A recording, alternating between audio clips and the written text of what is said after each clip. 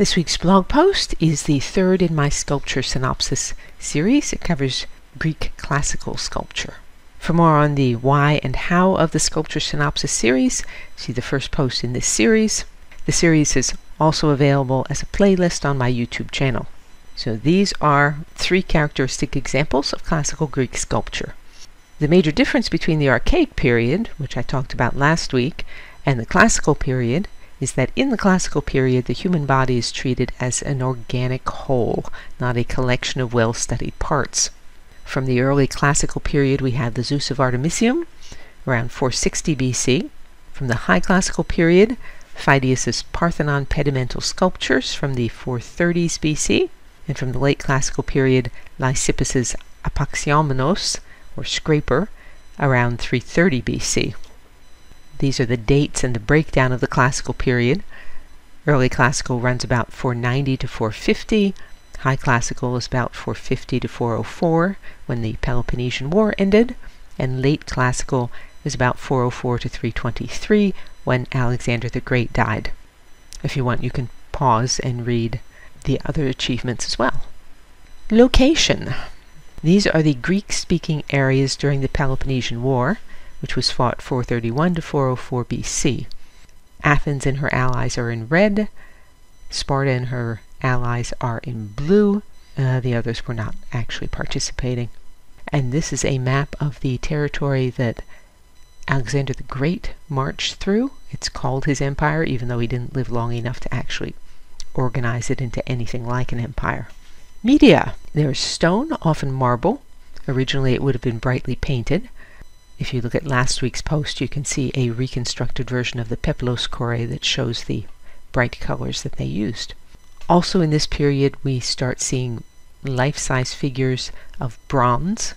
Bronze sculptures are made based on clay models, which allows more scope for changing your mind about major or minor details. So it's an important technical innovation. The subjects of sculpture during the Classical period are mythological figures and stories. There are some portraits, including political figures, and a few victorious athletes. Dominant ideas. Men are fascinating. They are worthy of study and accurate representation. Life on Earth is important. And in philosophy there is an amazing range of ideas. The period begins with philosophers searching for the one in the many. Heraclitus, who flourished around 500 BC, said the universe is just something that's in constant change. Parmenides said the universe is absolutely changeless. Pluralists came along and said the universe is made up of many distinct elements that combine randomly. Moving from there to epistemology, philosophers said the universe is unknowable. Those were the skeptics. So man must do whatever works. Those are the sophists. Or man must discover how he gains knowledge so that he can determine what ethical behavior actually is. That's Socrates. Or true knowledge is only possible to philosopher kings. That's Plato. By 330 BC, we have Aristotle saying that man can learn about the world by observation and logic. That is the very first time that was expressed. Let's look at the style. Classical sculptures show mature, idealized figures in a wide variety of poses, with anatomy accurately portrayed at rest and in motion. Early Classical is marked by serious expressions and grand and dignified poses. High Classical adds what's called wet drapery. It's fabric that clings to the shapes beneath, revealing and emphasizing them, as in the figures in the center. And Late Classical has new poses and more realistic features, which I'll talk about in this slide. Okay, innovations during the Classical period. These are the things that I mentioned in Innovators in Sculpture. Contrapposto is developed during the early Classical period. It means that in a standing or walking figure, parts of the body will shift to balance opposing forces. So if you put your weight on one foot, the rest of your body is going to adjust to keep you balanced. The example is Polyclitus' spear bearer. Another innovation during the Classical period is figures that don't look like they were carved out of a single upright block of stone. They turn on their axis, they lean to one side, they enclose space by holding their arms in front of them. Hermes with infant Dionysus, the second from the left, is an example of that. Another innovation in this period is the portrayal of emotion by means of facial expression rather than just by gesture. I've given you Scopas' pothos, longing, as an example. And also during the classical period, there is an interest in figures that are realistic rather than idealized. This is a portrait of Aristotle at the upper right. It's the earliest really realistic looking portrait that we've got.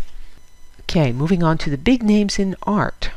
And there are several in this period, but we only have later copies of their works. We don't have their original works.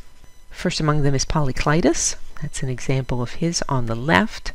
The spear bearer, aside from being a great example of contrapposto, embodies Polykleitos' system of ideal, mathematically determined proportions. He thought that the fingers should have a certain proportion to the palm of the hand, and the hand as a whole should have a certain proportion to the arm going up to the elbow, and so on and so on. The second famous name is Phidias, who died in 432 BC. He is the most famous artist of the Greek and Roman world. He was responsible for the design of the early classical sculptures on the Temple of Zeus at Olympia, and also for the high classical sculptures of the Parthenon in Athens. And those two projects were such major long-term projects that there were many, many sculptors in Greece who worked on them and were influenced by Phidias' style. Third famous artist, Lysippus. He's active in the mid and late 4th century BC. I mentioned him as one of the innovators in pose. Praxiteles, I also mentioned under innovations. He's the one who is famous for having figures that lean sideways, like the Hermes, second from the left. Praxiteles' Aphrodite of Cnidos is the first freestanding female nude in Greek art. Usually only men were shown nude until the 4th century. And finally, among big names in art, Scopas, who was also active in the 4th century BC. Scopas is famous for first showing emotions via facial expression. And again, I've discussed that under innovations above. One more example of classical sculpture. The Temple of Aphaia at Aegina has a pediment at one end that was done during the Archaic period. That's the figure at the top right. And the anatomy looks okay. It still has the archaic smile, which is characteristic of that period of Greek sculpture. The other end of the temple was done 10 years later, and it is in early classical style.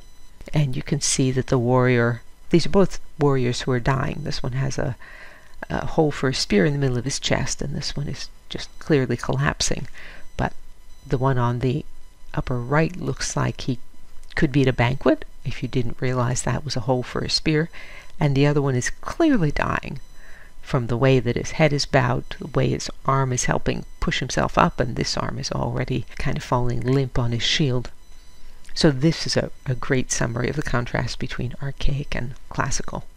If you want to see examples of original Greek sculptures, you would go to the National Museum in Athens, the Archaeological Museum in Delphi, and the Archaeological Museum in Olympia, in the southern part of Greece. The Parthenon sculptures, many of them are in the British Museum. Some of them are in the Acropolis Museum in Athens as well. If you want to see Roman copies of classical works, they are all over the place, including the Metropolitan Museum of Art, the British Museum, the Louvre, the Vatican, and the Archaeological Museum in Naples. Further reading, John Boardman wrote Greek Sculpture of the Classical Period, which is one of the basic textbooks.